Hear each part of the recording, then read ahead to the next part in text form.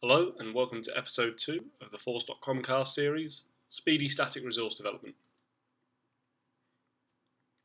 When working with CSS, JavaScript or image files that you're going to be using across multiple pages, you should try them and store them in static resource files on Salesforce.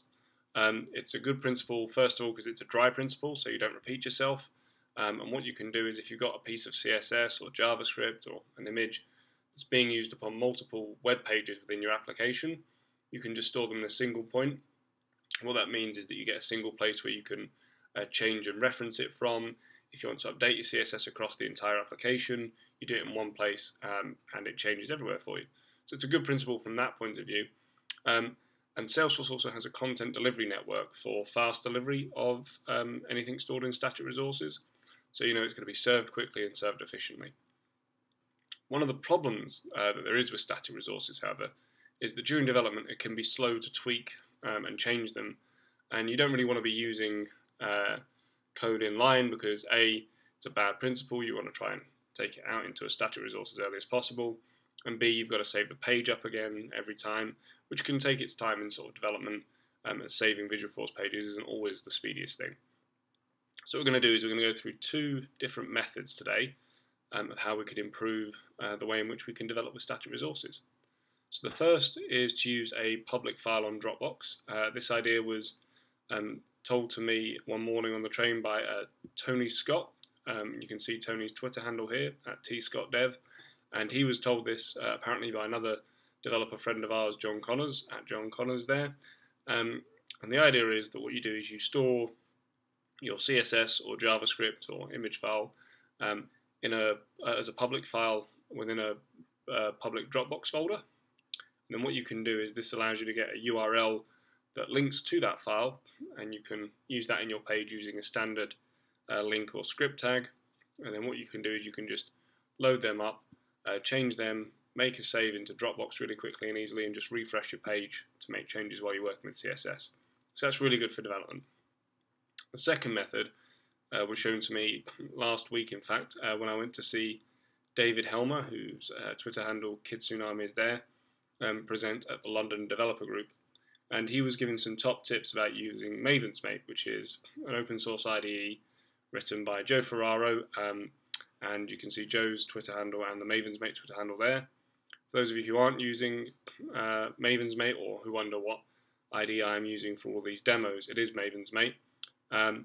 And Maven's Mate gives you a simple way of editing static resources and redeploying them using simple commands, so that you have to create, so that what you do is you have your static resource on Salesforce, you can edit it locally, and then it will bundle it back up and redeploy it for you. One of the big things about this, though, is that you must have a static resource created to then use using this process. So we're going to go through the pair of these.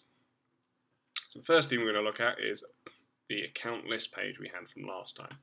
And as you can see here, it's the same page. I've added a little bit of JavaScript so that if we were to view the page now, when I click one of the names, it says hello and then the account name. So hello GenePoint or hello S-Force. So nothing overly exciting, but just some example code that we can use here. So the first thing we're going to do is extract these out into two separate files. So what I'm going to do is I'm going to copy, or I'm going to cut the CSS there, and I'm going to create a new file. I'm just going to align this neatly so it looks nicer, and I'm going to save that as a CSS file. And what I'm going to do is I'm going to sign up. I've got a Dropbox account already. If you haven't, sign up for a free Dropbox account.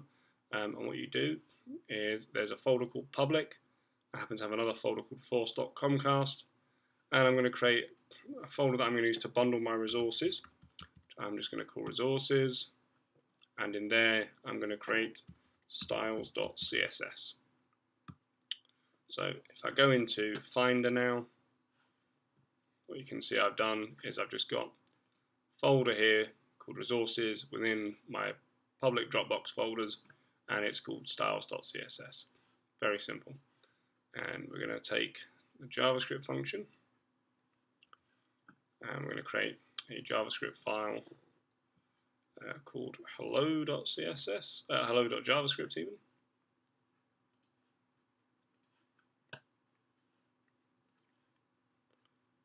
Go into resources, load.js, and we save that.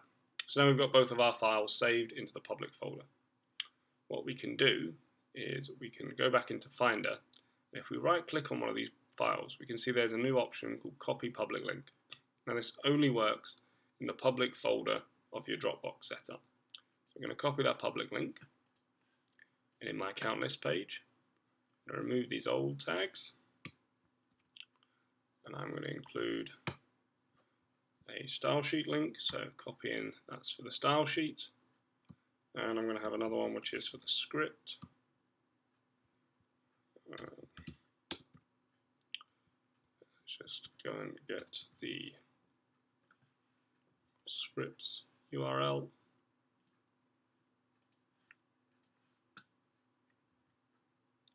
Copy that in very simply. Make sure we close our tag, and we save those up.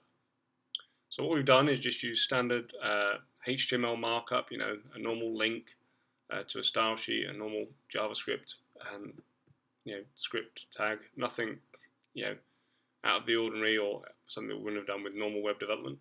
And if we go back to our page now and refresh, it should all still work. Fantastically it does, and we know it's saved up. And what we can do is, as I'm using Chrome, I can open the inspector. If I look under resources here, I can see under style sheets we've got styles.css, and if I open the link in new tab, you can see it's going to a Dropbox folder. And similarly, if I did the same for the script file, it will go again to a Dropbox folder. So you can see that that's working wonderfully for us.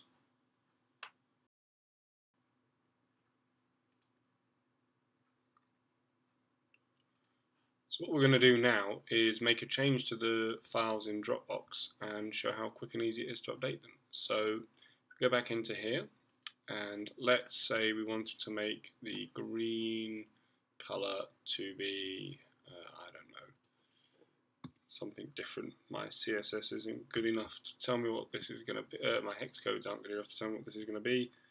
But let's go for something like that and save that file there. And let's just update the JavaScript to say hello there and the account name. So we save both of those, and we can see that they're updated in Dropbox almost instantaneously. And if we refresh the page now, yep, Burlington Textiles has definitely got a different hue to it. And if I click one of these, it says hello there. So by using the Dropbox method, we can see that it's really quick and easy to make changes to a static resource that we're working with and just update it very, very quickly on the fly. So it's very, very nice for us to work with it like that. Let's go back now and change this back so it's easier for us to work with again moving forward.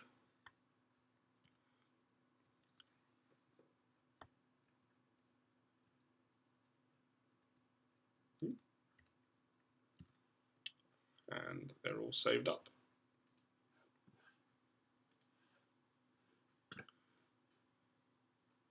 So once we've closed the inspector, we're now going to create a static resource. Go to the static resources option under the develop area in our build for setup, and we click new. And what we're going to do is we're going to upload our zip file in there. So first thing we need to do is create it. So if we have a look here, what we're going to do is we're going to take the resources folder and we're going to compress that. Now I'm using Mac, as you can tell, so there's a nice simple way of doing it. In Windows you just create a zip file with that stored in it. What we're going to do is we're going to name this as resources. We're going to choose our file and we're going to upload it. Save. That's going to save away. So what I'm going to do is, while that's happened, I'm just going to refresh my project from the server so it pulls down my new static resource for us to use in a minute. So the reason we've put them in a zip file and bundled all the static resources together is, it makes it easier for them to be served and a little bit quicker for them to be served and work with. So it's just a way of helping us work with the files in a kind of more consistent manner, bundling them all together rather than having many separate pieces so that you have to upload multiple files. So now let's just delete these tags, and what we're going to do is we're going to replace them with some code I made earlier. And the reason I'm just going to copy this across is so that I can explain it while it's saving up with Salesforce. So while this is saving, you can see here that what we've got is we've got an Apex style sheet tag, and that's going to use the URL for formula option. It's going to look for the resources resource, and then it's going to go in the resources folder of that zip file and find the styles.css file, and same for the include script. So if we go back up here, and if we refresh the page again, everything still seems to be working. S-Force, University of Arizona, fantastic. And if we inspect now where our resources are coming from, we should see that we'll get a Salesforce URL, or a URL that points to Salesforce. So opening that in a new tab, you can see now it's a visual.force.com, it's a resource, and you can see that we've got some unique identifiers here, but it points us to a Salesforce URL, so we know we're using the static resource. And same again for the script file. So if we just want to do that for proof, it's always good to check these things. You can see here again, we've got a URL that's using Salesforce. So that's really useful. What we've seen so far is that we can use a Dropbox file to do it, so that if we wanted to make changes to that piece of code while it was on Dropbox, we could have just updated the Dropbox file, and that would have only updated it for us to refresh the URL, and we could have just refreshed the page. What we're going to do now is we're going to just create a resource bundle.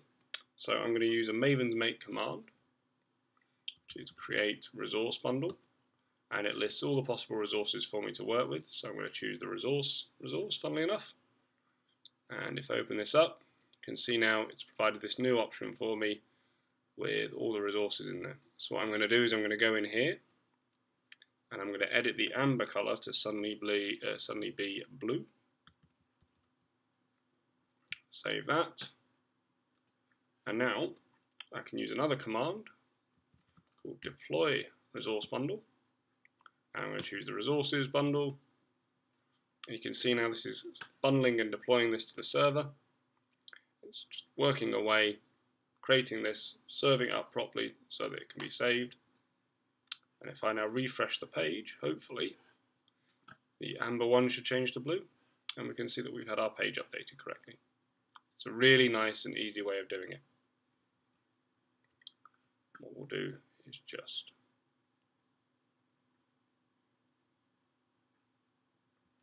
it's a really nice and easy way of doing it. So we go back to the page now, we can see that we've used the static resource to do so. So that's the end of this video. As you can see, we've covered two different methods of working with static resources. One where you use a Dropbox public file to just save your file and use a relative link so you can work with it and make and update changes as you need to. We've also seen a way of deploying and working with static resources using Maven's Make. If you have any further questions around content you've seen in this video, any ideas you'd like to put forward, or any questions at all, please tweet at us at force.comcasts or at pbatterson, and please provide some feedback on what you think of the videos.